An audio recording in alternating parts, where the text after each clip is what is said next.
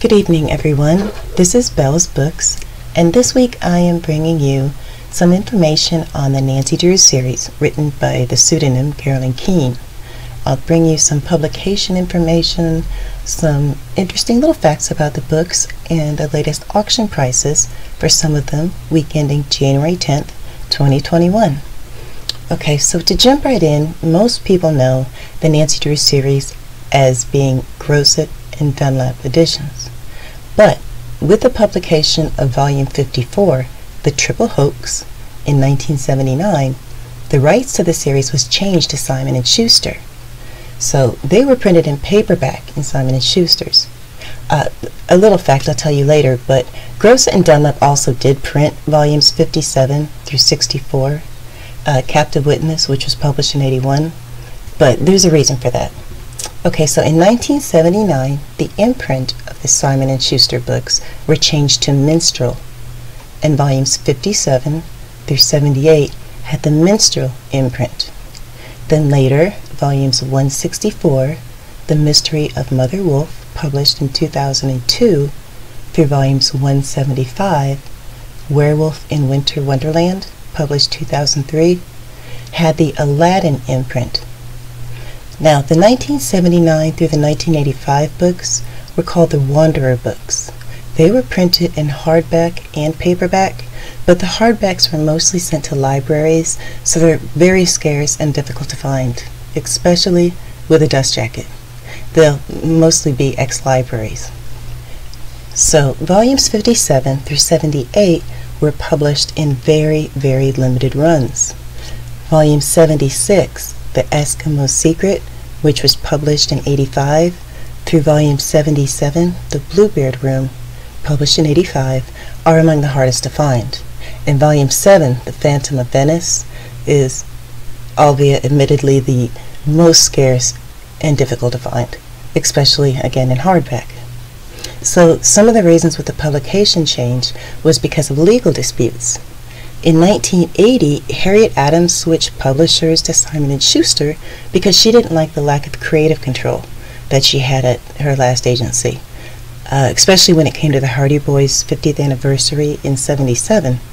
So Grosset and Dunlap filed suit against them, Simon & Schuster, calling breach of contract, copyright infringement, and unfair competition.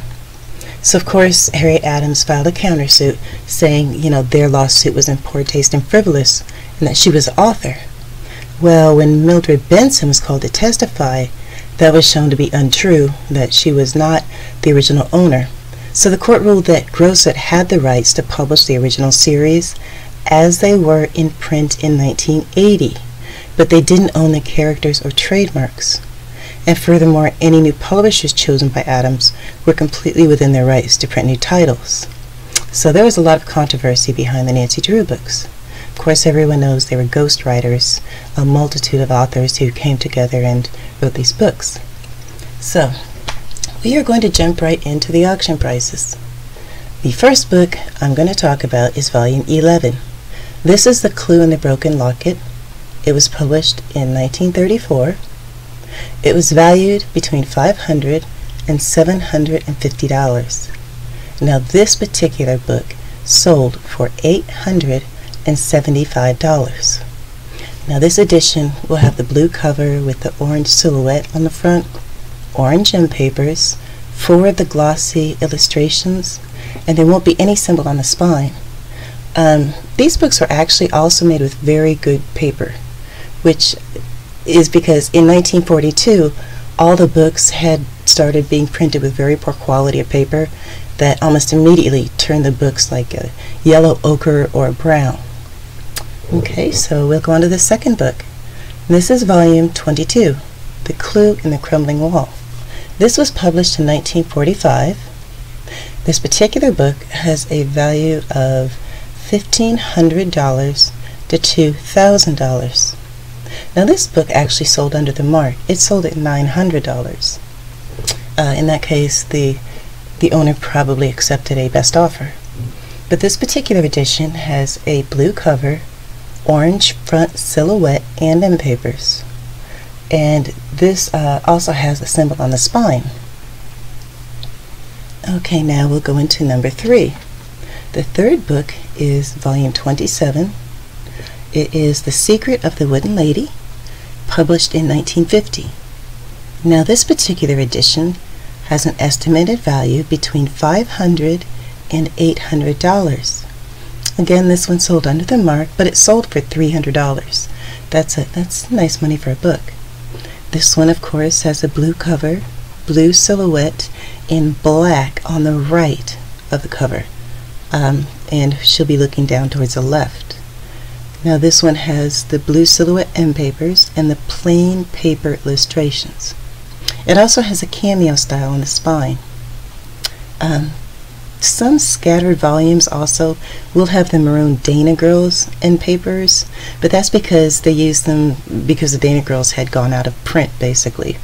By 1949, the publishers also went back to the quality paper, which is, of course, with this edition.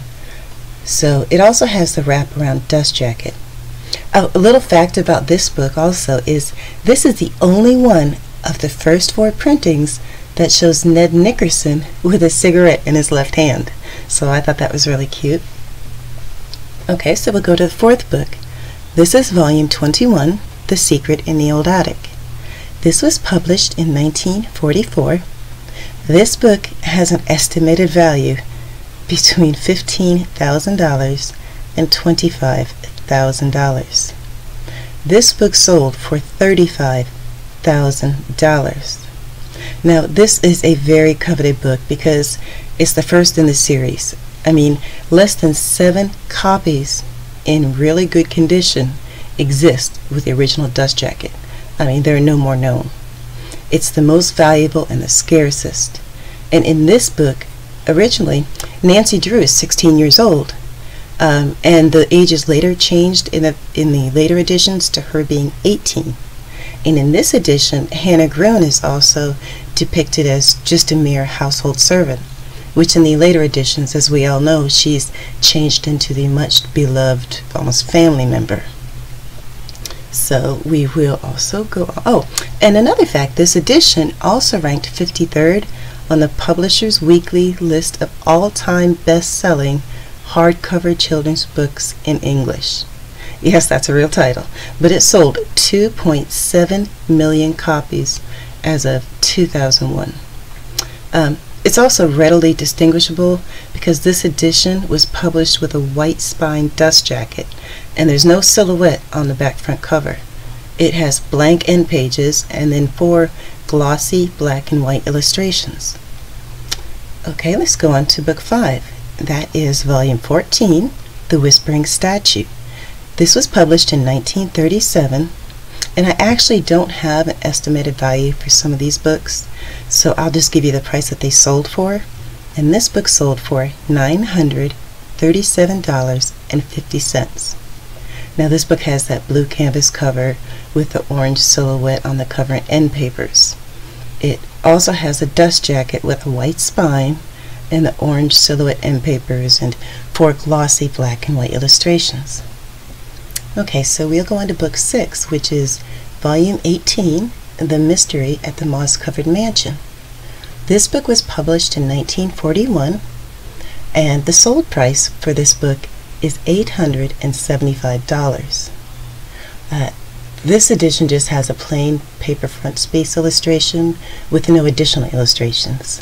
It has the blue boards with the orange silhouette on the front and end papers. Okay, and the next book is volume 8, Nancy's Mysterious Letter. This book was published in 1932, and this book sold for a nice $1,314.50. Now this has the blue cloth boards with no silhouette in the center of the front cover.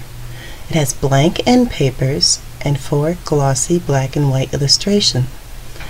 One of the glossy illustration will appear before the title page, and then the rest are scattered throughout the book. This dust jacket has the white spine with no spine symbol. Okay, the next book is volume 23. This is The Clue in the Broken Locket. This book was published, in 1934, and sold for $508. This edition is published in the same style as the previous book, with a blue cloth and no silhouette in the front. The first glossy illustration will also appear before the title page in this edition. Interesting fact is that Edward Stratemeyer only paid his ghostwriters $125 for these novels that were written, all under the pseudonym of Carolyn Keene, and then he retained all the rights to the books. So that was quite a coup. Okay, the next book is Volume 19, The Quest of the Missing Map. This book was published in 1942, and this book also sold for $508. Now this edition has the blue cover and the orange silhouette in the center of the cover. It has the orange silhouette end papers, but the front piece is a plain paper illustration. It's not a glossy. So there are also no other illustrations in this book. The dust jacket has a white spine with a blue symbol at the center of the spine. Okay, let's go on to the next book. That would be Volume 25, The Ghost of Blackwood Hall. This book was published in 1948, and it sold recently for $3,884. Now I've just got to admit, this book that sold isn't the first edition published in 1948. This book is a third edition. This is incredibly overpriced. I have to admit, it does have Mildred Burt's autograph, but for that kind of money it should have come with the author too, to be honest. Okay, that's just my opinion, sorry. Okay, the next book we'll go on to is actually a set of 5 Nancy Drew books. The collection of 5 sold for $2,032. This set included Volume 17, The Mystery of the Brass-Bound Trunk, published in 1940, Volume 9, The Sign of the Twisted Candles, published in 1933, Volume 6, The Secret of the Brickgate Farm, that was published in 1931, Volume 15, The Haunted Bridge, published in 1937, and Volume 7, The Clue in the Diary, that was published, of course, in 1932. These are, of course, all sold without dust jackets, which is probably what drove the price down. And of course, they're all the Mildred Burt Russell Tandy books. So, I hope you all enjoyed this video. Like many of you, I'm having to do this from home, so it could be better, but bear with me, it will get better. And I never say this in front of the video. This always annoyed me, but if you like this, please support the channel, give me a like, a subscribe, so I know that this is something you actually are interested in and enjoyed. And thank you so much.